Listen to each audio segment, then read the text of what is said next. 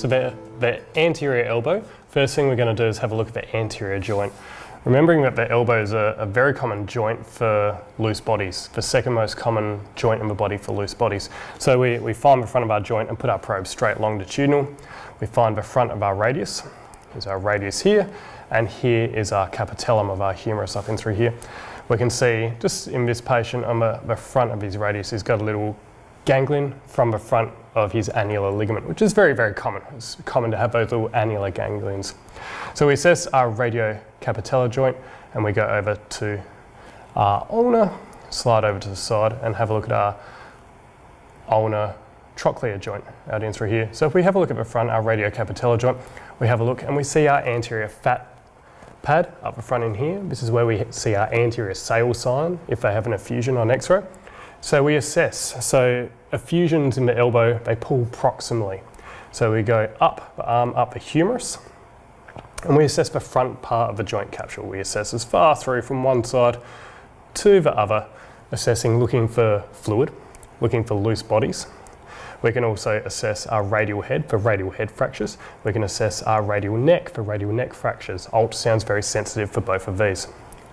So that's the front of our joint assessment. From here, we're going to have a look at our biceps brachii insertion. So we're just going to go short axis on the biceps. So we're going to grab our biceps in short axis. And we're going to scan down inferiorly. We've got our patient in a nice supinated position. So we're going to come down, bring our probe down. We see our biceps muscle form its tendon, coalesce its fibres up. Its fibres sit up here. When it dives down to run down under the brachial artery, under the median nerve to have its insertion through here.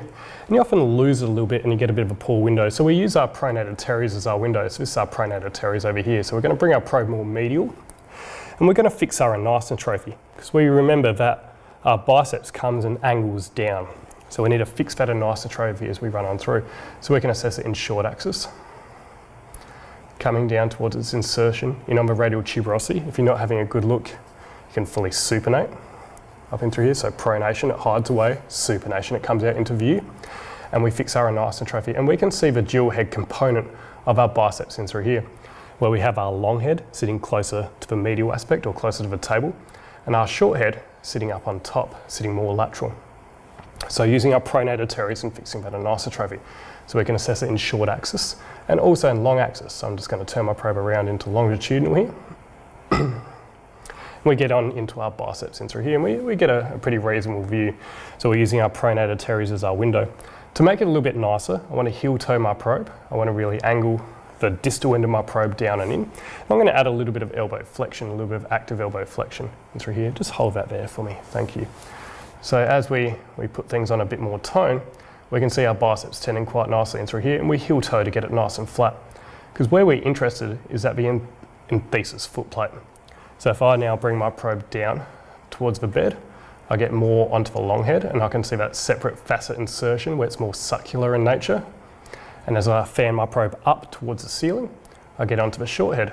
So long head, short head, long head, short head. And when you have a look at the facet in through here, the facet anatomy, you can see the facet change from long head facet, short head facet. So it sits up a bit more in long head and sits down a bit more in short head in through here. And again, we can assess that in both planes. The other way of assessing our biceps, we'll just bend your elbow down in through here, is back in towards the musculotendinous junction. So all we're going to do is line ourselves up, grab our humerus, grab our radial head, come forward until we get a bit of collagen running out in through here.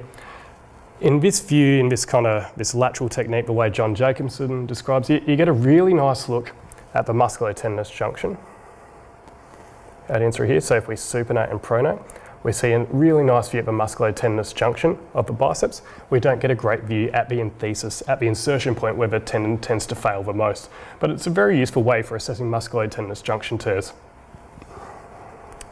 Bit of supination, bit of pronation. And you can see your biceps tend to roll around in through here. As your radius rotates, it brings the biceps along with it.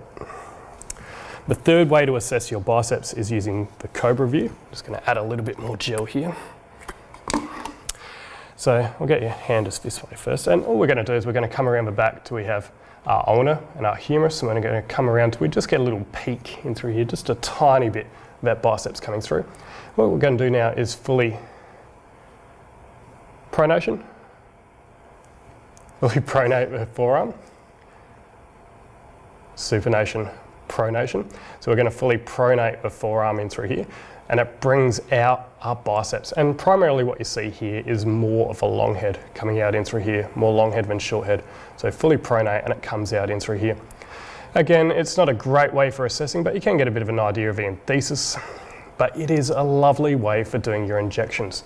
So if you were to do a bicipito-radial injection, this is the way I tend to go about it.